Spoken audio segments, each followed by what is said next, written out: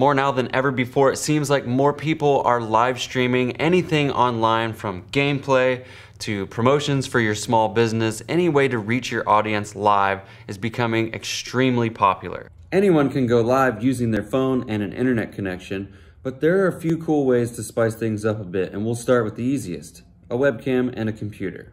A great webcam to consider, if you can find them online as the demand is quite high right now, is the Logitech C922. It's a high quality webcam that offers 1920 by 1080 video resolution at 30 frames per second. Just place it on top of your computer and plug in the USB cord. In most cases, like on Facebook and YouTube, you can stream directly through the platform without using any extra software, and you can choose your webcam as your video source. But if you really want to take your live streams to the next level, you might want to consider using an encoding software like OBS. OBS is an encoding software that allows you to stream directly to most popular platforms like Twitch, Facebook, and YouTube, and it gives you enhanced functionality like creating custom scenes where you can place different items on the screen for you to display. Just go online to obsproject.com and download the installer package based on the platform you're using, Windows or Mac. Once you get OBS installed, you'll need to configure some of the settings to be able to stream to the platform of your choice. Now, OBS comes with an auto configuration wizard that detects the best settings for OBS based on your internet connection and your hardware. Just go to Tools and click Auto Configuration Wizard.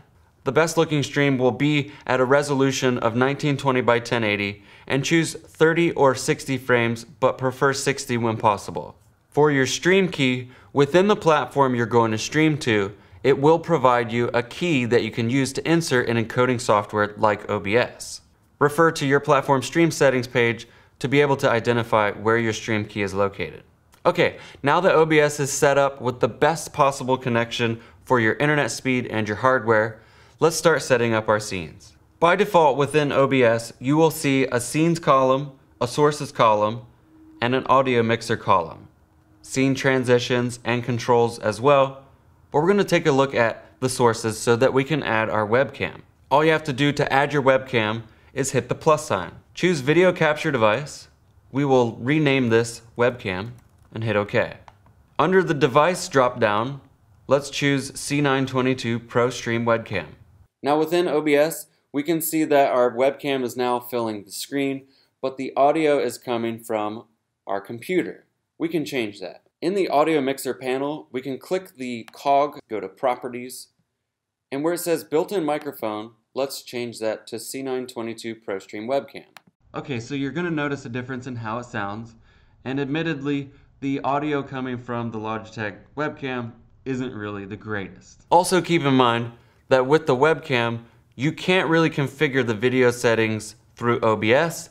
However, there is an auxiliary software that comes with Logitech products called G-Hub. If you download and install G-Hub, it will allow you to change the settings of your webcam, like the brightness, exposure, saturation, to really help you dial in the look that you're going for. So for a simple setup using just a webcam, this is what you might expect to see and hear on your stream. If you're ready to go live, all you have to do is go into the control section and hit start streaming. At this point, given your settings are correct and your stream key is inserted properly, once you hit start streaming, you'll begin to go live on that platform. And this is great, but we can do so much more.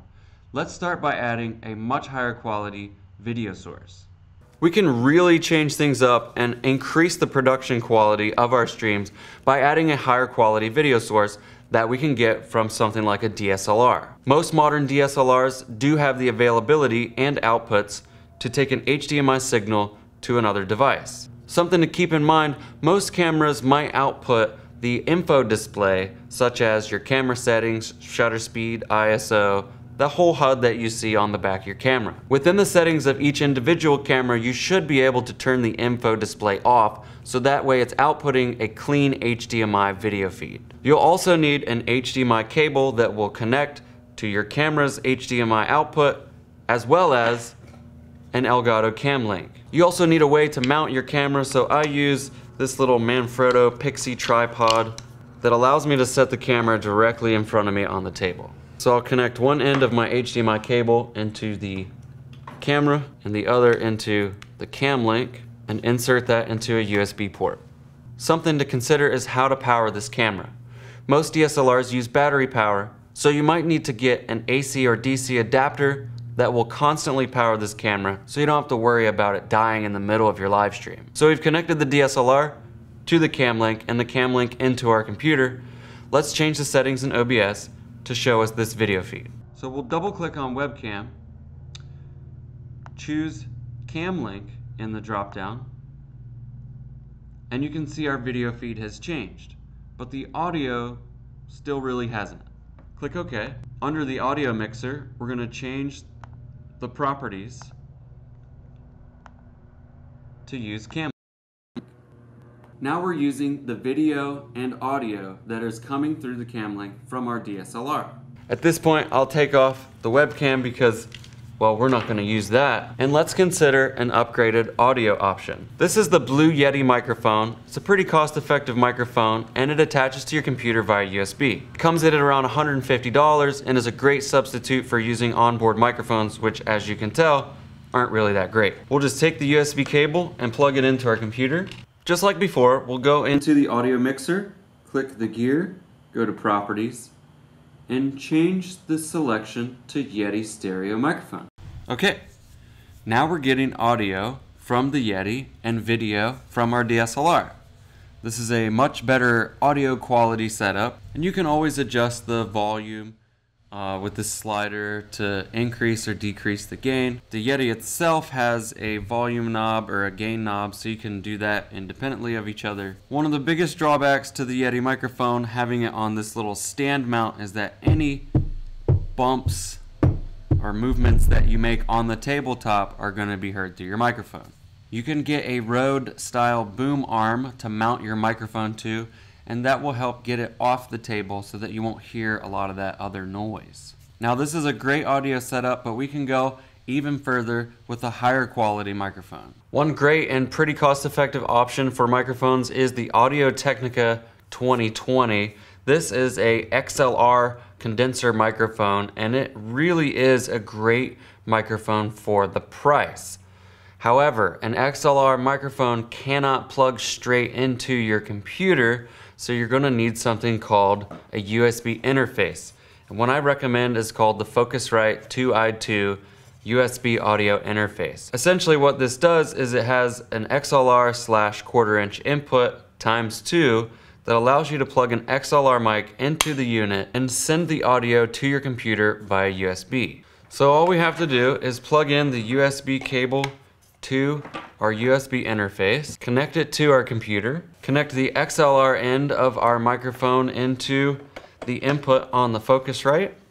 So just as we've done before, we'll go to the audio mixer section, click the wheel, go to properties, and we can change it from cam link to Scarlett 2i2 USB.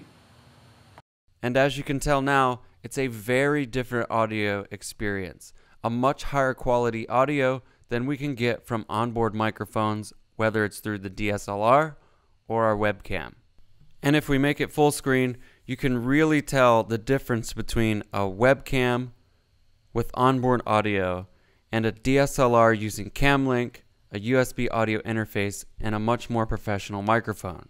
Okay, I want to take this whole setup just a little bit farther and show you what it looks like with two cameras. This one is just a Sony RX100 Mark III, which has an HDMI output. So I'm gonna mount this overhead, and using something like a Blackmagic Ultra Studio mini recorder, we can convert HDMI or SDI into Thunderbolt. Because I'm using a MacBook Pro, would highly recommend a cam link instead, but I just don't have one, and the supply for those is quite limited right now.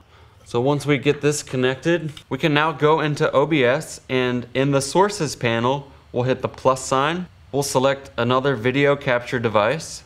We'll name this overhead, and the device will be the Blackmagic Ultra Studio mini recorder. So now we have our main DSLR and an overhead view all at the same time. And this is great for if you wanted to show you talking to camera, but also showing from above what you're doing on your table surface. So let's make a scene specifically for the overhead camera. So I'm just gonna take that away. In the scenes, I'm gonna hit plus. We'll call this overhead scene. You won't see it if I add it because it'll take us away from the display capture, but in the overhead scene, in sources, you want to hit the plus sign, go to video capture device, and we'll add the new overhead angle. You can always right click, hit transform, go fit to screen.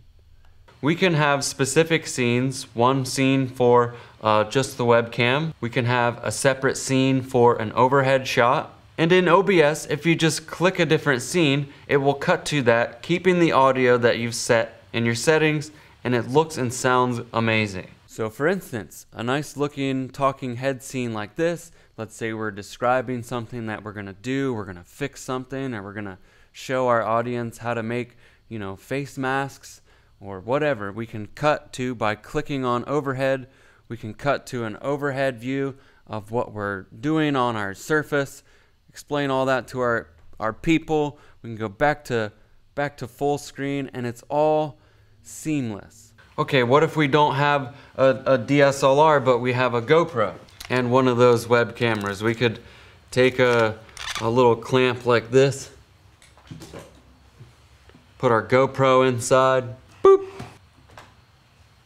and there you have it. We have a GoPro as our main camera, and we can go overhead with this camera and back to our GoPro. For those of you who saw the how to stream using GoPro, here's the example. Oh, something to keep in mind: when you're using a GoPro as a webcam, you need to turn off the stabilization. With stabilization on, the GoPro introduces a serious lag. So now we have two cameras set up, pro audio, everything looks great, sounds great. I wanna show you one more thing before we finish, and that is a tool that will help you scene switch between all these devices without having to look at your computer. This is called a Stream Deck. It's made by Elgato. It's a really cool tactile, like, it's just a pad of buttons, but what you can do with it is really, really cool. It works like this. Once you plug your Stream Deck into your computer, you'll see it come to life, but we have to set it up, right? Within the Stream Deck software, we want to use it to switch between scenes. Now you can do tons of other things, including soundboards, you could play media files. You can use the Stream Deck to start and stop the recording or streaming through OBS. It really can do a lot of cool stuff, but we're just gonna show you scene switching. So we'll take scene from the OBS studio part. We're gonna title this Desktop from the Untitled Collection, which is the live scene. And you can see our scenes are labeled in OBS, live scene, overhead, full screen. Let's bring in a new one, call this one camera. That one is our full screen, and we'll bring in our other scene. I'll label this overhead and choose overhead scene. Now, all we have to do is close this software. You can see that our buttons are already here, and all you have to do is tap it. We could switch right over to a full screen. Whoa, glitchy. We could press the button, switch right over to our Stream Deck or show our desktop. It really is a super cool device that will help you in your productions. It's almost like having a control panel right at your fingertips. So, that's quite a bit to unpack, and I'm sure you might have to go back throughout the video and watch different parts of it. I will leave links in the description to all the things that I talked about here so that you guys can find them easily. Now, I know you can go live on your phone, and that's great, but if you really want to impress people, and that is the name of the game right now, with everybody putting more live content online, you really need to find a way to help stand out. If you can stop people from scrolling by having an impressive looking stream, it's gonna make the difference between getting seen or not. You can do a lot of really cool things with OBS and having different input capture devices. You could even take a master out from a full 16-track board with a band performing into your USB audio interface and have a camera set up and make an amazing live music performance. The options really are limitless, And you can create some really great looking live streams by using some of this stuff mentioned in this video. Guys, I hope you liked this video. If you did, make sure you hit the thumbs up button, and on your way past the subscribe button, don't forget to ring the bell. If you have any questions, do leave them in the comment section below, and that's gonna be it for us today. Thank you guys for watching. I'll see you in the next video.